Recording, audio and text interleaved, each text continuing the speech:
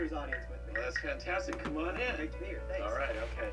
Oh, wait a minute. You guys could come in too, so come on in.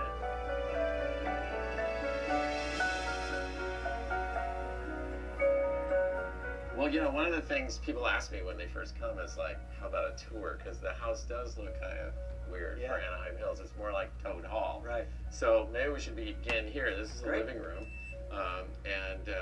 One of the things that was really helpful for me as a designer in the beginning was to use the same tools I do at Disney, which was to build a model of the house. So it was also fun when I didn't quite have the funds to do this, to be able to look at it and dream. And so for 3 years I would dream looking at this model, and I could actually pull the roof off and develop the rooms, and it was really cheap to deal with just foam core and move it around rather than having to tear down walls. And later I found that when you're dealing with contractors, like a roofing contractor, it really helped to have something they could look at that was practical. It's probably something they don't have often. No, and it's something, of course, we don't do anything at Disney without a model, so it was kind of exciting. Now, was this around the time that you were working on Disneyland Paris? I started before, I did the model before, and then we got heavily into the building of this right during the Paris project. And what was neat was there were great hardware stores over there, and I ended up buying like door hardware and outside chimney pots and stuff in Paris, you know, for this house. So it was an opportunity that probably was the best time of my life. So when I transitioned into my advisory role at Imagineering, they gave me this beautiful copy of the castle we built over in Paris, and it's just gorgeous, the detail and everything. I think they could definitely sell these if they made it as a product, but I think this is one of a kind. And the other great thing was getting honored with a window on Main Street, because that's something that's very special to me, because all the people that are at the Disneyland windows are people that I grew up with, that as a child I dreamed of being with Claude Coates and Mark Davis and John Henson. And so that means something to me to be treated as a peer to these people that were really part of my, the whole inspiration for me. With all the honors, the Disney Legend Award, the awards, this has to be It is, it's very special, and what you're looking at here is a miniature. It's like half scale of the 5/8 scale window that's at Disneyland. But you know, you don't want to find yourself walking down Main Street and looking at your window. So it's really nice that I can, in the secrecy of my own home, I can look at my window.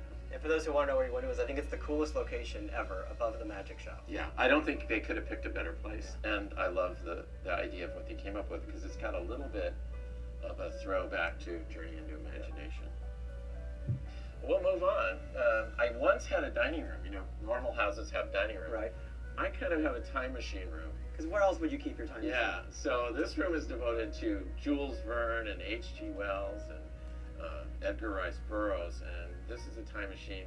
I'm doing a little work on it right now, so there's a few things around the dish in the back that are in rehab, as we call it at Disneyland. But everything in here is something from the stories of H.G. Wells or Jules Verne and so forth, things that have meant a lot to me of that period. I was born in the wrong century. I love mechanics more than I do computer sciences. So we'll go on through.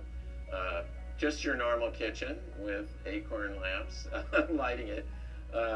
We'll move right on from that into here, which is kind of fun because I guess Walt really inspired me with his love of trains, and so the Lily Bell was something that was almost unobtainable, but I found a woman who had all the rights to Walt's patterns that were developed at the studio, and so she was still alive about 20 years ago, and so I bought all the kit parts to build this, and I got it about up that far. This is a copy of the Lily Bell. I actually have a Lily Bell plaque that I called my train Thunder Mountain Railroad, because that's a little bit more personal to me. Sure.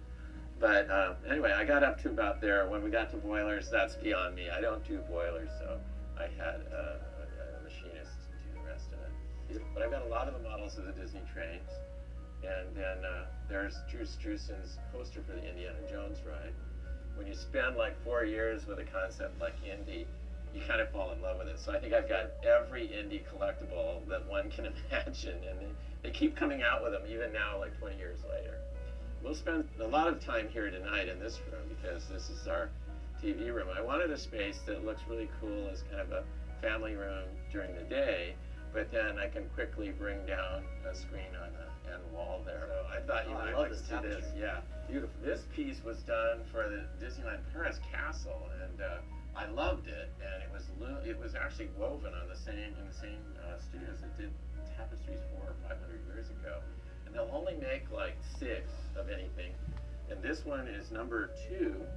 And the first one is in the castle, and the other 4 don't exist. So this is it. So you'd have to go to Paris to actually see this hanging up in our Belle Bois de Mont.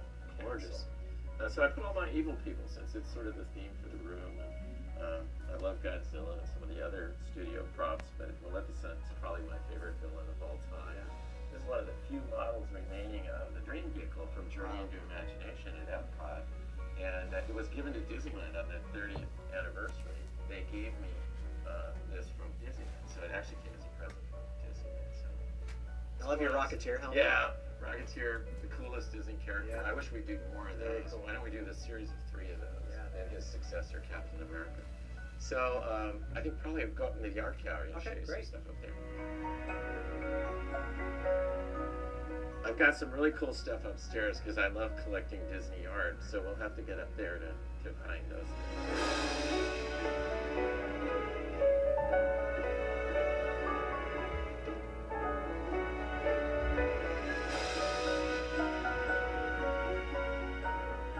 Most people have bedrooms, right? Well, I have an art gallery, so in my art gallery, I try to really concentrate the majority of my Disney stuff into this room. So while I have time machines and everything everywhere else, here it really is devoted to my love with Sleeping Beauty, and probably the most incredible science fiction object that's ever been created, the Nautilus, which Harper Goff did for Disney's 20,000 Leagues. So here you see about 10 of my Nautili, and a copy of the book that opens the film that you see Walt Disney holding this in the television show. And it's on camera when the curtains part at the start of the movie. Amazing detail. I end up like loving this one, and then I find somebody comes up with one that has lights in it. You can see the organ and everything inside, so I have to buy it all over again. But the main, I think, collection in here is I have admired Disney backgrounds since I was a kid. I think it's wonderful. We often give so much credit to the animation, but I think being a ride designer, it's a chance to let people go into the worlds that were created on film and the characters we love in the movies, but in the rides we get to go into these places. And I think for me, Sleeping Beauty and Ivan Earl's artwork was a high water mark for Disney, so I've spent a lot of time collecting his pieces. And some of the things on this wall were actually used in the film. Others are pre-production art that was done in establishing what it was going to look like. But this was actually a major scene in the film where Aurora goes to the edge of the forest. One up here is interesting because it was shot twice. Philip rides to the little cottage in one point, and then the 3 fairies come later in the film, so it was used a couple of times. In the center of all the Sleeping Beauty pieces is the Chateau de la Belle Bois de Mont. I apologize for my really bad French. This was created for Disneyland Paris. It's the poster you'd see in the park. And for me, it represents kind of one of the best things I ever got to do in my career at Disney, which was lead the effort creatively in Paris. But I think Tom Morris and Tracy Trinas, who designed this, came up with the perfect blend between something that's French. It has that historic look of the early turn of the century artwork, but it also looks like Disney. And I think that combination is what we were looking for, and it just nailed it. And so I've put it there as a centerpiece of my collection, as kind of the crowning element. You know, your bedroom is a place you spend a lot more time than anywhere else. So I always had this thing, I had to be looking at really cool stuff. So that started when we were building the house. I actually self-contracted, and when we got to really intriguing things like this fireplace, I actually did some of the handwork myself, because when we built Big Thunder and we did Splash Mountain, I kind of learned how to do the carving of cement and turning it into looking like stone. So the one thing I didn't do was that head. I plopped that in and kind of blended all the cement around it. And on Monday, when all the construction workers came back, they said, "You carved that?" I go, "Yeah, I'm really good, aren't I?" You know. So also down below are the maquettes that were used in the movie Beauty and the Beast, which kind of goes with all this too. I have a lot of Indiana Jones stuff, but I think probably one of my favorite things is this rough sketch is one of Drew Struzan, who's the other great poster artist. There's Bob Peak and Drew. Drew did all the indie posters and Star Wars and Back to the Future and Harry Potter, but this is one of his early concepts for Indiana Jones. This is kind of fun because some friends of mine work at a studio that scans your head. Does he look familiar? Yeah, that looks like me. It actually made me look better than I look. So whatever their computer is that carves these things, I like that. Oh, my head fell off. I've lost your head. Yeah, we'll find out later. Over on this wall, going back to the dawn of animation, this is a frame from the first recognized kind of animated film, which was Gertie the Dinosaur. Is it a Winsor McCay? It's a Winsor McCay, and they didn't have cells, so they had to do the entire background and the character for each frame. So if you were shooting 16 or 24 frames, there are literally, 24 drawings completed to do that.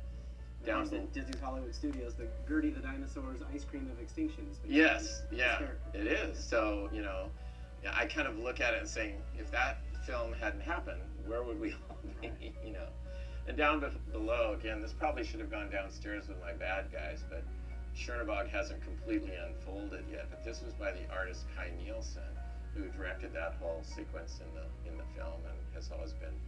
If you look at it, the Art Deco styling of that is just really beautiful, and I wish it was unfolded a little more, but you can't, when you get a chance to find something like that, you have to go with it. The oldest thing that I have in this room is, for me, is this castle model up here, which I did when I was 15, and I think it still lights up. Let me see if I can get a few of the lights to turn on, but it was in my mom's garage, and when she passed away, I saw it there all covered with dust, and I cleaned it up. And lo and behold, some of the lights came on when I turned the switch. So I did it. She was a school teacher, and I made it out of construction paper and plaster of Paris and things that you'd find around the house, and little toothpicks for the finials and so forth. It looks okay from the front. If you saw the back of it, you'd really know that I didn't have any research. But who knew back then that someday you would create? No, my mom said it really. Real Disney park. She thought it looked really nice, and she said, "Let's enter it in the Orange County Fair." And we did, and I got a blue ribbon, and in the paragraph about winners in the hobby division, it was, blue ribbons, and I got my name in the paper. That was very exciting.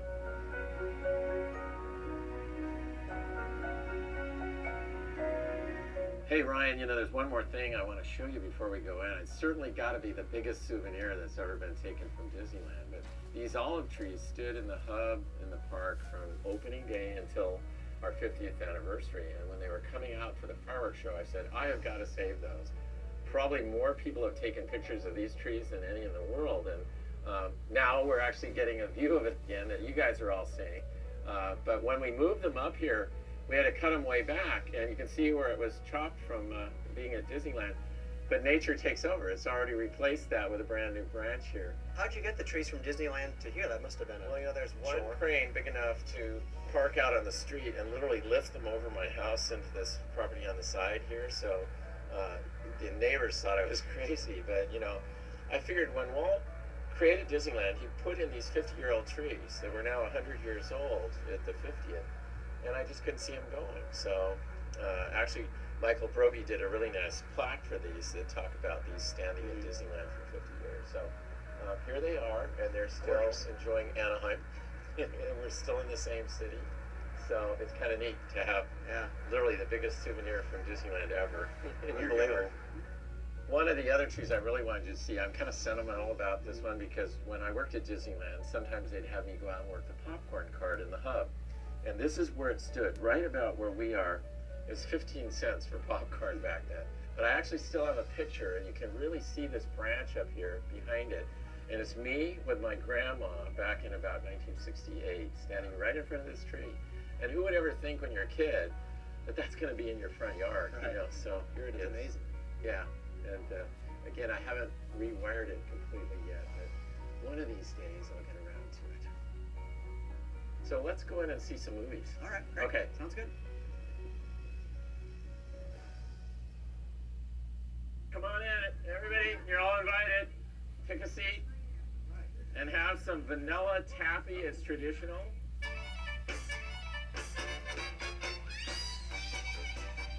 Somebody call it a number. Any number between 1, 6. disc number 6 at Disneyland. 1955. Pretty cool, Tim. You picked a good one. All right. Could have gone all the way up to the 80s, but we get the 4 Disneylands open. That's pretty cool. Who has an idea for the next one? Anywhere from 25. That sounds like a good one. The bucket ride, yeah. Okay, so who's going to call it out this time? Ah! Well, it's not 55, but it's pretty interesting. There is some boat about to come down the pirate ride. Yeah, there's somebody wandering around up there. That's more excitement than they've had in years. All right, let's do another 40 boats. Everyone up for it? Yeah. Oh, slow motion too. Oh, there we go. And you know, they use these over and over again. So we have the opening of Lincoln with the same cheers that don't work. He couldn't even rip it. Let's see. Okay, well. Who hasn't done one yet? Ryan, you haven't really asked for anything. Tony, I think we have a little problem. Uh-oh. Someone's had a little too much happiness today. Oh no. Well, I guess everybody, this is good night then. Good night, Ryan. Wake up, Ryan. Is that him snoring?